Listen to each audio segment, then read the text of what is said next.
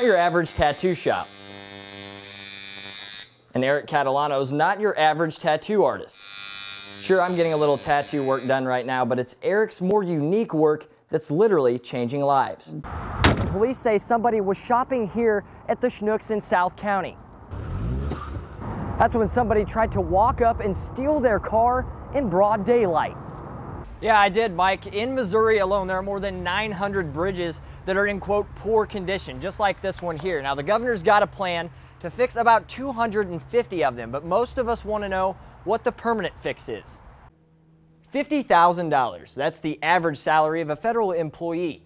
2 paychecks of that annual pay would be $3,846. Compare that to the $2,328 of 17 days pay, the next longest government shutdown, and you have a difference of $1,517. And the longer this shutdown goes on, the more people will struggle. First, this video showing what appears to be a toddler fight club.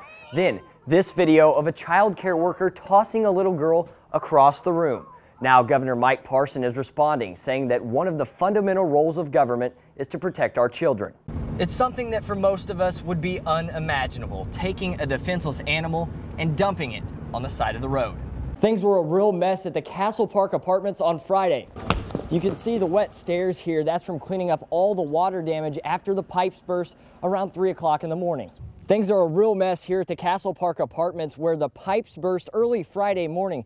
People who live here actually tell me they woke up to water dripping right on their face. There's a lot of rubbernecking going on from people driving by St. Andrew's Plaza here in St. Charles, and it's all got to do with this sign simply reading, "Warning, large wild cat seen eating mid-sized animal in backyard, watch children and pets." I'm pretty sure Mother Nature has lost her mind here in Brentwood.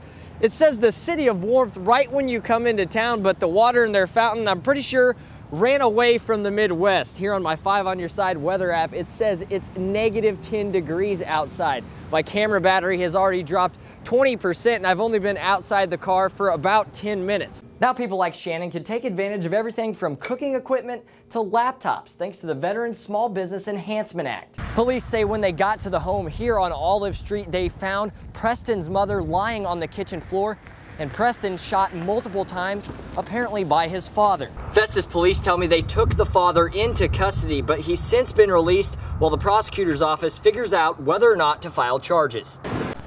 The sign out front says now enrolling, but when you step up to St. James the Greater School, you'll see the doors are closed for good, leaving behind a lot of work over the past couple years trying to keep the school open and a lot of memories made behind the walls since the 60s.